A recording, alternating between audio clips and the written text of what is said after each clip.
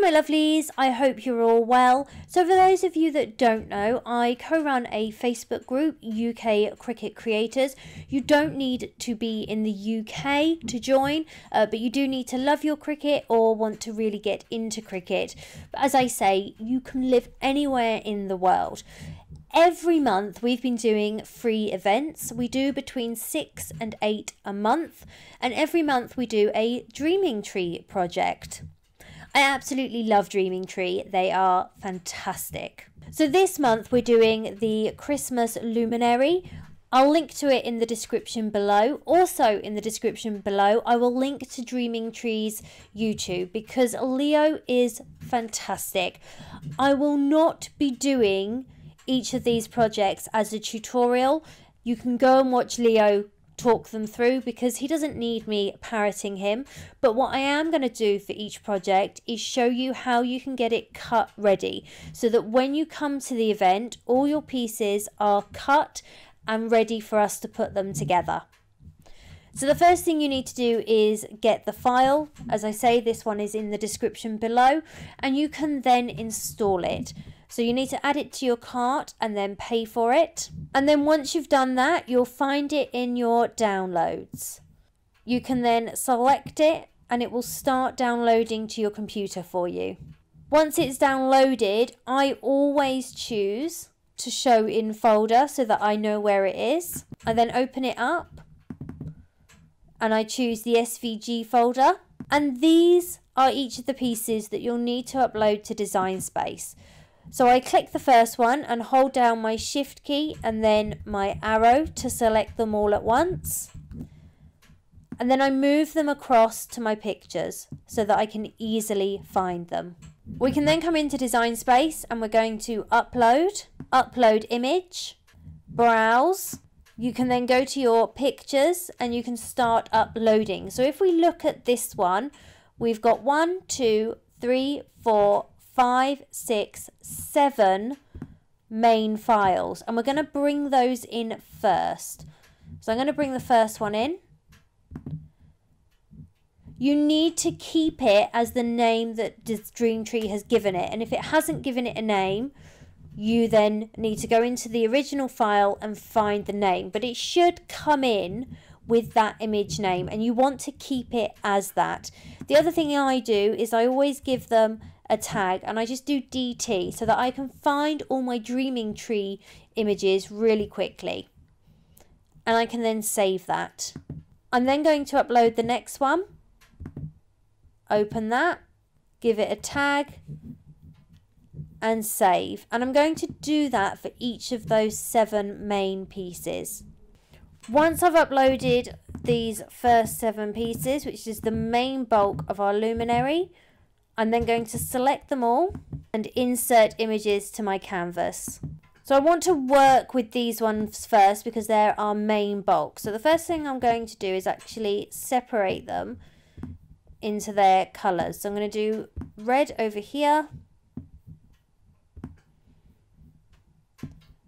and then green. So our green pieces are the base of our luminary, and then the red pieces are the main bulk of our luminary.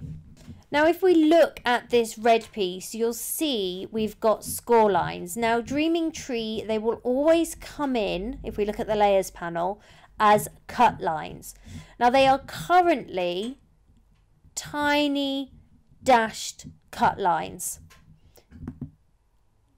If we select that layer by using our layers panel and we change it from a cut to a score, they remain as broken score lines.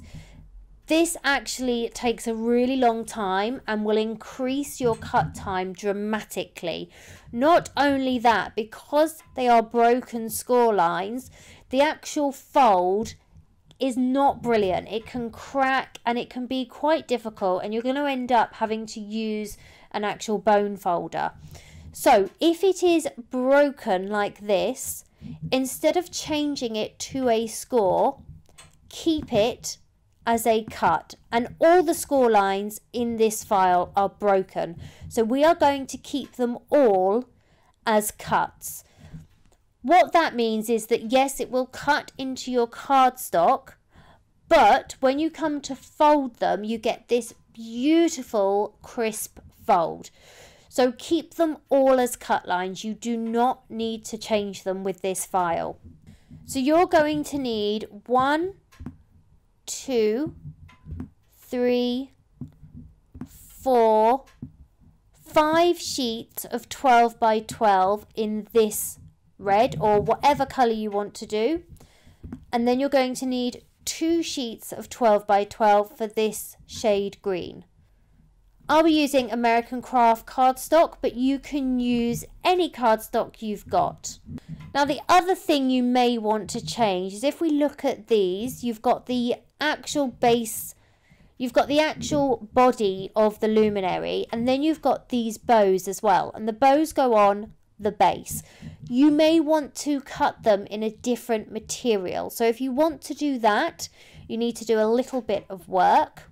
So I'm just going to get one of them, and with this one they are all the same, so each of these pieces are exactly the same, which makes our life a little bit easier. With this one here, all I'm going to do is duplicate it, and if I click on the red part of that group layer, I can change the colour, and for the time being I'm just changing it to a lilac. I'm going to work with the duplicate first, so I'm going to make sure if I come to my layers panel that the card cut is selected, and I can then bring up my contour tool, which is at the bottom of my layers panel. I'm going to hide all contours, and when you hide all contours you'll always be left with the top one. I can bring my bows back and then just remove that top layer. So that will leave me with just my bows. I've then got my score lines, which are cut lines. And again, if I select that in my layers panel, I can go down to contour. Again, nice and easy. Hide all contours, but be aware it will always leave that top layer there. I can zoom right in, and I can then bring back those bow score lines, which are cut lines. And then of course hide that top one. Because they are grouped and I didn't ungroup them, they're exactly as they should be. And I can then, because they're all the same, I can just duplicate them. So I've got 4 sets of bows. We can then work on this one. So again, I'm going to use my layers panel to select the actual card cut. I can go to contour. This time I'm just going to contour away those 2 bows, and then close it down. And then if I select the actual score lines, which are cut lines, and contour, again I can zoom right in and I can remove those bow scores, which are cuts. Now, as I say, these and these are all the same, so I'm actually going to delete those 3, and then I'm going to duplicate this one. So I've got 4 of them, and they can then be brought back down to that pile. Now there's one more thing we have to do with these main parts. If we go to make it now, you'll see all our score lines are separate from our cardstock because they are only grouped. So what we need to do is actually attach them. So if I click on each of them, I can come to my layers panel and attach. I can do the same with this one, attach, and if we then look at the top of our layers panel, you'll see that they are attached. So the score lines are now actually attached to the cardstock. So if we look at the layers panel, everything is now attached. So all of those score lines are now attached to their piece of cardstock. We can now bring in the rest of the file. So I'm going to go to upload, upload image, browse, and this time I'm going to bring in the panels, the vellum, and the gold cardstock. So if we look at these, we've got our white vellum pieces, which is going to go on our base. And then we've got our gold cutout pieces as well, which are also going to go on our base with our bows. And I'm going to leave those as they are. I've then got my green cutouts to go on my main body. And again, I'm going to leave those as they are.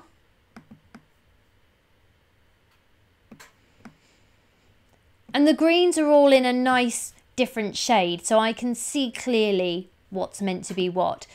Now these ones here are going to need 12 by 12 as well, so you're going to need two 12 by 12 cardstock sheets of those. Now our vellum has very nicely been separated into A4 with us now. Now as you can see, the greens, we've got two lots of greens. They are the same shade of green, so it's automatically going to put them on the same mat. But rather than change the colour on them, I'm going to keep them the same, and I'm going to show you how we can separate them into different mats when we get through to the next stage. So I'm going to keep them as both the same shade of green, but you will be able to cut them out with A4 vellum. And if you haven't got green and red vellum, you can do it in white, and I will show you how you can colour your white vellum using ink.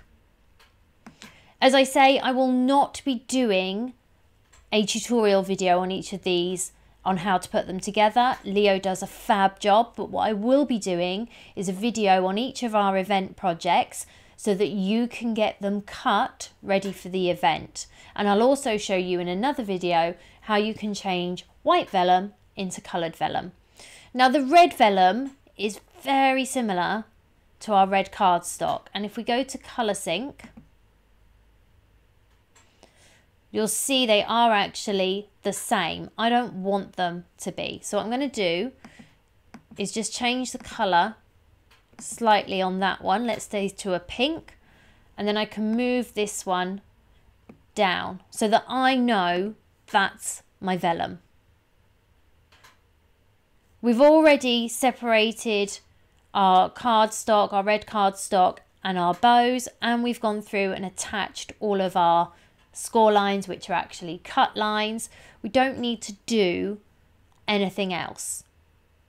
So we've got our red base cardstock, our green base cardstock, we've got our green cardstock to go on top of our red, we've got our green vellum, our red vellum, and our white vellum, but of course you can cut it all out in white vellum.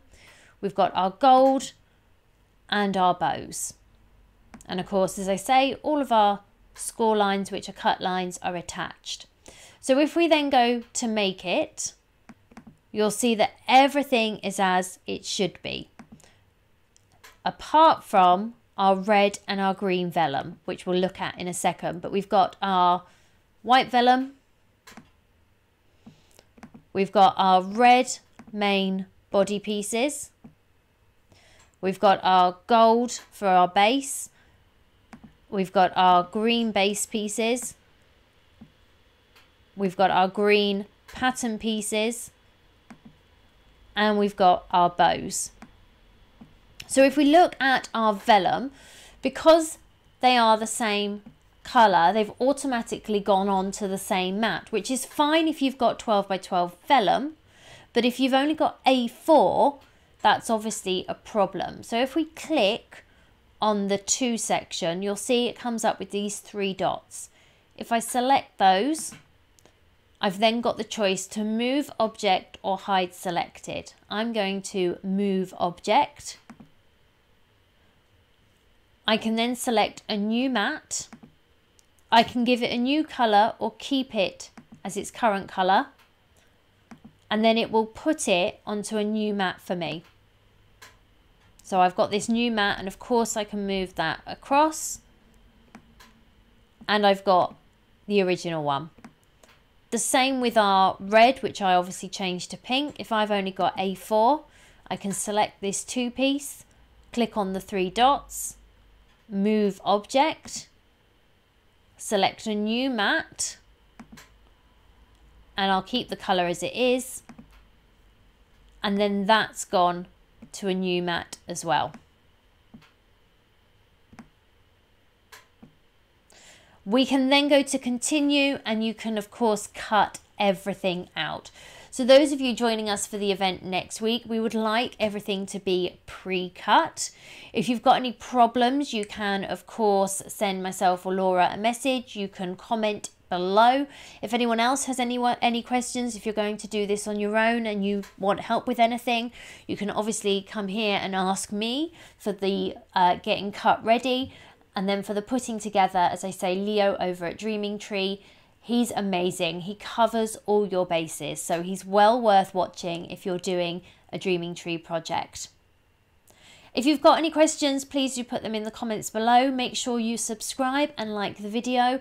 Also hit that notification bell because it will let you know every time I upload a new video.